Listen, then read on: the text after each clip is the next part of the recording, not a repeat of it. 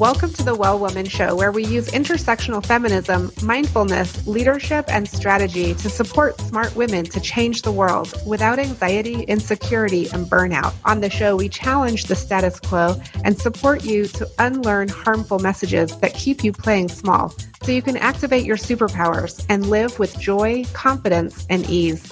I'm your host, Giovanna Rossi. Hello, well women. Welcome to the show. Happy fall, depending on where you are in the world. I'm so glad you're here. If you're new to the show, I want to welcome you. And if you're returning, welcome back. There's lots and lots going on here and in the world. And I thought it would be great to really kind of dive into this notion of gratitude. It's come up in several places lately. I actually did a module on gratitude for the Well Woman Academy recently. And so I'm going to share some of the recording from that with you directly here so you can kind of get a peek into how we, what we work on in the Academy. And you can go to the show notes at wellwomanlife.com/223show for some more information and links. But today on the show, we're really going to dive into gratitude through the lens of the Well Woman framework. So I'll talk about how to avoid faking your gratitude and how to consistently produce long-lasting positive feelings that lead to taking action. So if you're wanting to make a change in your life, create something in your life, transition to some place or something in your life, gratitude is a great, thing to look at. I do think that it is somewhat overused in that it's sort of the be all and end all. And, it really depends on how you use it. And so I talk about this on the show today. So I'm excited to share this with you. I'll walk you through the exact activities I use in the Well Woman Academy so you can get a chance to actually do some of those activities that we do in the Academy. And this will give you a little peek into this group coaching program that I run here related to the Well Woman Show. So I hope you enjoy. And here is a bit from the Well Woman Academy on gratitude. Today, we're going to talk about how to produce long-lasting positive feelings. So there's a lot of talk about gratitude, and I sometimes think we overuse this idea that gratitude can just solve everything. So I wanted to dig into it a little bit, and particularly from the Well Woman perspective, as I always do with topics. So what is gratitude? Let's take a look here. So according to the Oxford Dictionary, gratitude is the quality of being thankful, readiness to show appreciation for, and to return kindness. So that's a pretty familiar, definition. Positive psychology argues that gratitude is more than feeling thankful. It's a deeper appreciation for someone or something that produces longer lasting positivity. And another simple definition of gratitude that comes from psychology research is a social emotion that signals our recognition of the things others have done for us. I actually don't think it's about just what others have done for us. I think it can be about just what is in the world too. We can have gratitude for flowers that are growing and stuff. So, but those are some good, basic definitions to get us thinking about gratitude and how we can, what the role gratitude plays in our lives, but also how we can use gratitude to cultivate positive feelings. So as far back as 63 BC, Roman scholar Cicero said, gratitude is not only the greatest of the virtues, but the parent of all others. And multiple studies have shown the correlation between gratitude and increased well-being, not just for the individual, but for all people involved. So for the person receiving and the person giving the gratitude or feeling the gratitude. And then positive psychology, the movement has embraced these studies and in an effort to increase overall well-being, has begun to make an effort to incorporate exercises to increase gratitude into the movement. So there's just a lot going on with gratitude. But I want to make sure that we really look at this from the Well Woman perspective. This is really not about conjuring up false gratitude or telling yourself that you should be grateful for something. Oh, well, I should be grateful, so therefore I'm going to say that I am and not really feel it. That's not what we're talking about. And when you identify social, political, or economic inequality that impacts you personally or impacts your community or the world, it's important not to fall prey to the, well, it's much better than it used to be, you should be grateful kind of narrative. And so, and I bring that up because social, political, and economic equality is the main definition of feminism that I use. And so I use that here to say, if there are things going on that are socially, politically, or economically not equal, right, that impacts you, then that's the sign of like a larger systems issue, a larger problem. And it's important for us to not just develop gratitude about these inequitable systems, right? So sometimes you hear people say, well, we might not be paid equal as men yet overall, but at least it's better than it used to be. Well, that doesn't really make me feel better. And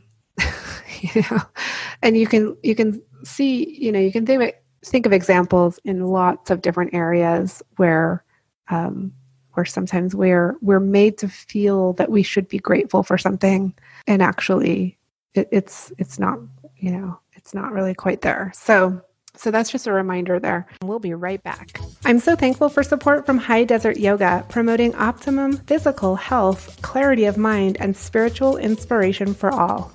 You're invited to join me for a brand new monthly group experience over in the Well Woman Academy. This is a monthly group that includes access to the full 6-week course based on feminism, mindfulness, and the Well Woman Life Framework. It includes weekly groups coaching sessions with me, as well as office hours and a private Facebook group to share and grow. Don't get me wrong, this is hard work, but with these tools, you will easily find the time to do the course, get the coaching, and reach your goals monthly. If you find yourself worrying about whether you'll ever make it in the thing you're pursuing, waking up in the middle of the night with anxiety, lacking the energy you need to get everything done, stuck in some aspect of leading your team, procrastinating on moving forward with projects and tasks, or in a leadership role but second-guessing yourself constantly, I'd love to introduce you to the Well Woman Academy. It's for smart, high-achieving women changing the world who want to overcome anxiety, burnout, perfectionism, and insecurity. The result?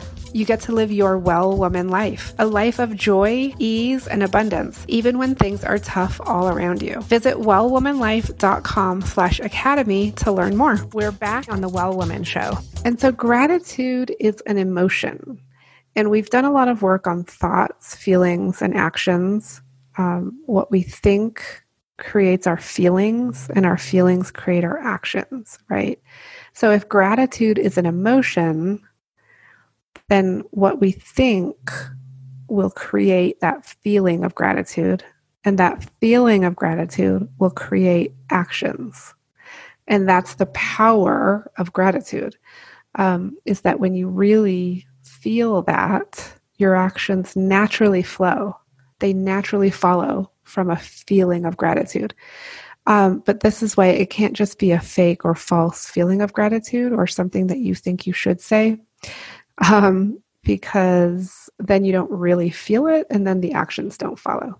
So I have a couple of activities for us to do, and you can pause this recording and go back to it if you want. But the first one is, and I'm taking you through the Well Woman framework here. So starting with awareness, I'd like you to think of something you're grateful for. It can be something small and seemingly insignificant, like your buttery toast this morning, or it can be big and very significant, like your health, your job, family. When I say, seemingly small or seemingly big, that's a judgment that that we all place on things.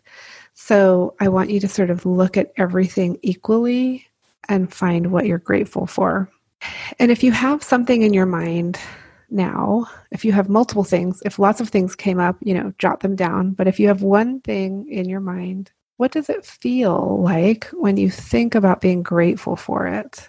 What does it feel like when you think about being grateful? And I want you to write down how it feels. How does it feel? Okay, so this is part of the awareness stage where we're really becoming aware of what we're grateful for. And this is the mindfulness part of this, right? It's like I can be grateful all day long, but if I'm not aware that I'm grateful, then it's not actually functioning the way it could.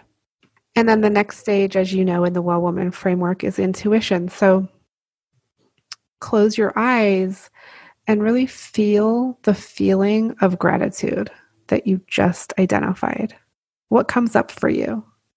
What's alive in you? And what action could you take based on this feeling? So just a reminder, we're still in the intuition stage and you're not actually taking action yet. You're just noticing what's possible.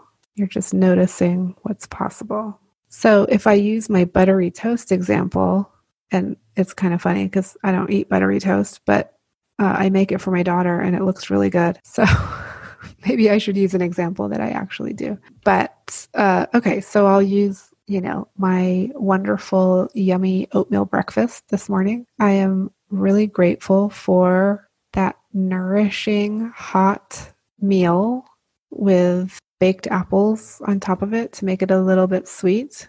And how do I feel when I think about gratitude for my breakfast? How does that make me feel? And so jot down how it makes you feel. For me, it makes me feel nourished. It makes me feel like I'm prioritizing my self-care and my health. I'm grateful for the time that I have in the morning to prepare this. I'm grateful for the view out the window when I'm sitting eating it. So there's all kinds of places you can take this, right? And what is the action that I could take based on this feeling?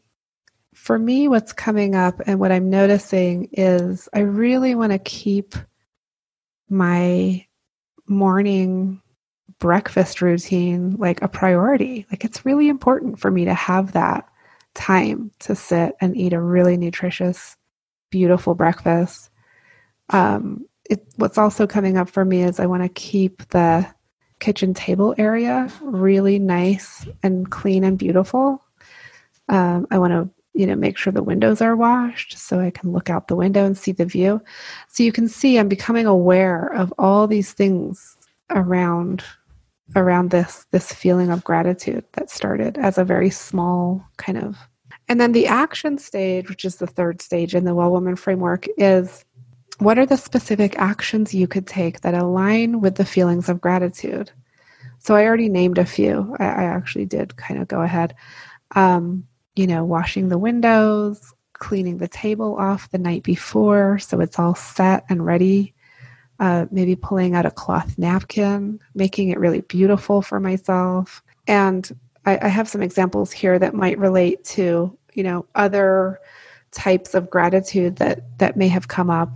Go outside and walk in nature, put on some beautiful music, tell my husband I love him, slow down when I eat and savor each bite. Those are all examples related to other kinds of thoughts about gratitude. So notice here that you are deciding on the actions based on the awareness and intuitive process. You're not doing the actions that someone tells you are good for you or that you think you should do. So definitely go back and do this as a practice. Activity number 2 is to write a gratitude letter to someone in your life who is not an immediate family member that made a big impact on you, who really saw you and your potential, perhaps for the first time in your life. It doesn't matter if they're still living or not. So this is someone that made a really, really big impact on you. And it's great if you can think of someone who you really connected to and who really saw your potential. And maybe it was the first time that's ever happened. So that would maybe be when you were younger. It doesn't have to be. You can pick anybody from any part of your life. What would you want to say to them? And write freely, knowing that you're not actually going to send the letter. So that may open you up to just really write freely. And the first time I did this, I actually picked my first grade teacher who made a huge impact on me. She was really the first adult outside of my immediate family to see me and see my potential and believe in me. And, so I wrote her a letter. So think of someone who you might write a letter to, and you can pause this or go back to it later and write the letter. And it doesn't have to be super long, although it could be, just go with it. Take as long as you need to write that letter out. Okay, so just a recap on using the Well Woman Life framework. And we did awareness, intuition, action, and then the fourth stage is acceptance or integration, which just flows naturally after the action stage. And that's it for the gratitude module. That's it for our show today. Remember, if you need support to live your Well Woman Life, head over to wellwomanlife.com/Facebook to join our community. As a reminder, we are on NPR every week, so be sure to tune in at npr.org/podcasts and search for The Well Woman Show. If you enjoyed today's show, please take a moment and subscribe wherever you listen to podcasts and leave a review. This helps raise visibility, which is super helpful when it comes to producing the show every week. For feedback, comments, or just to let me know you were listening, find me on Facebook, Twitter, and Instagram at Well Woman Life. I'm Giovanna Rossi for The Well Woman Show. Until next time, have a super powerful week.